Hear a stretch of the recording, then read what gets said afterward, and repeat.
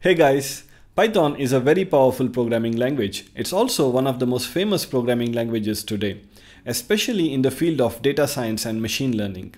In this video, I'm going to show you how to install Python on Mac. And I'm also going to show you how you can start writing and executing your first Python program. I'll show you how to write and execute a Python program in 3 different ways. One, by using idle, which is an IDE which comes along with your Python installation. Number 2, by using any text editor that you may have to write your Python program and then executing that program using the terminal. And finally, by using Visual Studio Code or simply VS Code, which is considered to be one of the best IDEs for Python. So let's begin. So before we can get started with Python installation, it's important to check if Python is already installed or if which version of Python is already available in the machine. To do that, go to your terminal and then type python -- version. This will actually show the version Python 2. This is actually pre-installed with your Mac OS. What we are trying to do here is install Python 3. So to check if Python 3 is already installed, just type python 3 space -- version. And now you can see that I'm getting an error message. So this means Python 3 is not present in this system. So let's go ahead and install Python 3. To do that, just go to your browser and type Python. The first website that you see should be python.org, which is the official Python website. Click on download and it should auto detect that you're on Mac OS, and it will suggest the latest Python version for Mac OS. In this case, it is the Python 3.9.1, and let's download this file. So once the download is completed, let's go ahead and install it. The installation of Python is pretty straightforward. It's almost similar to any other software that you might have already installed in your machine. So let's just proceed and let's enter the password. The installation should complete in a few seconds.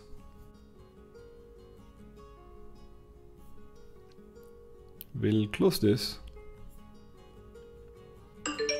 And as you can see, congratulations, Python 3.9.1 for macOS was successfully installed. So let's close this. We can move this to bin and we can close the browser. So Python is installed. To verify, again go back to your terminal and then again type the same command, python 3 space -- version. And now you can see that it's displaying Python 3.9.1. This is the version of Python that is currently installed in our machine. So Python is installed. Now let's get started writing our first Python program.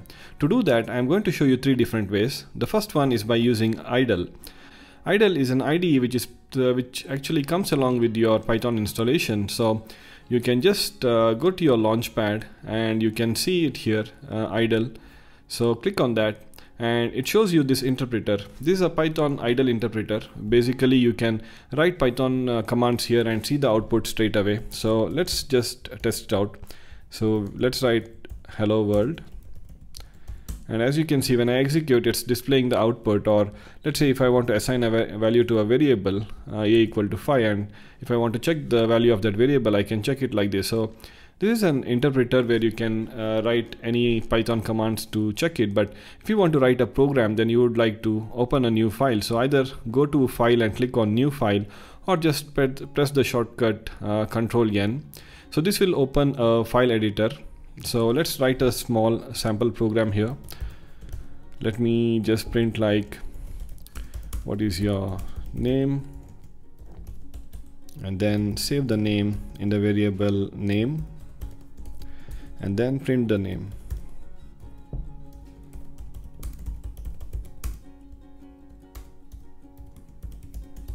Okay, so I've written a simple program. Let's save it.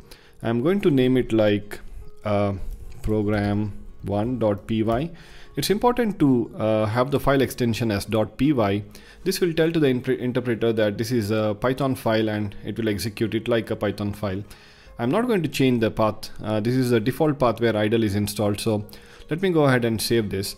Now to execute this file or this program, what we need to do is we can go to run and then click on run module, or as a shortcut you can just press F5. So when I click F5, it's executing this program, and you can see here it's asking for my name. So let me enter my name and I can see the output. So the important thing to note here is you need to be in your program window to execute the command, that is click run module or F5, and then the output will be displayed in your interpreter window. So that's an important thing that you should note when you're using idle. Now let's close this. Let's try to write the similar program using another way, that is by using any text editor. You can use any text editor that you have already installed in your machine. So I have already installed Atom, and let me just open Atom. And let me open a new file, and let me again type the same program. So I've written the program, and let me save it. This time I'm going to save it inside another folder, which is inside my documents folder, which is the practice Python. And let me name this program as, let's say, program2.py, and let me click save. Now, so I have written my Python program in a text editor, in this case Atom. Now to execute this, what you can do is just go to your terminal, and here the first thing that you need to do is you need to go to the path where the file is placed. In my case, my file is placed inside my document. So let me go to my file, let me go to documents, practice Python, and this is the program that I have written. You can just press Ctrl I, and it will show here. You can see the full path where this file is placed. Copy that and go back to your terminal.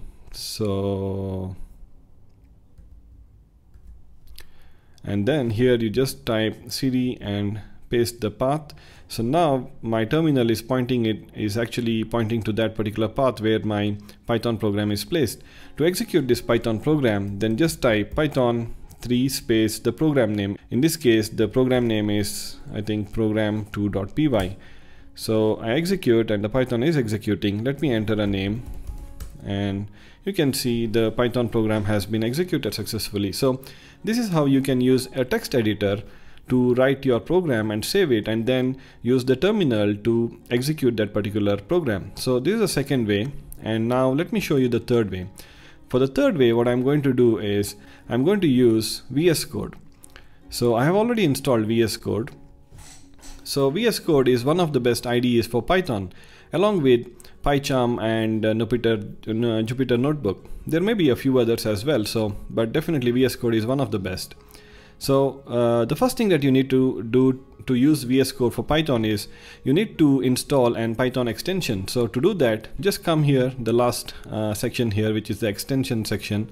Just type Python. It should show the most popular or the most downloaded Python extension. In this case, this particular extension has been downloaded more than 29 million times. So let me just install that. Why this is required is because this will help the VS Code to execute your Python programs. It also has many additional features, like it can do your code formatting, it has IntelliSense, etc. So it's pretty useful to have this. So now the Python extension has been installed. Let me open a folder, and I've already opened this folder here, practice Python. So inside this folder, let me go ahead and create a new file. I'll just press Ctrl N, and then again type the same program. So I've written this program. Let me save it. I'll give a name like program3.py, and I'll place it in the same path, practice Python. Let me save it. So now my Python program has been created and saved. To execute this, you can just click on this button here, which is the run button. So when I click on that, your program will execute, and you can see here your program is executing. It's asking for a name, and let me just enter my name, Taufik, and so the program is executed. So this is the third way how you can use VS Code to write your program and then execute it using the same editor. So I hope this was helpful, and hopefully you can follow any one of this method to start practicing Python. If you like this video, please make sure to like and subscribe. I'll be posting more videos on Python, SQL, database, and many more. So thank you.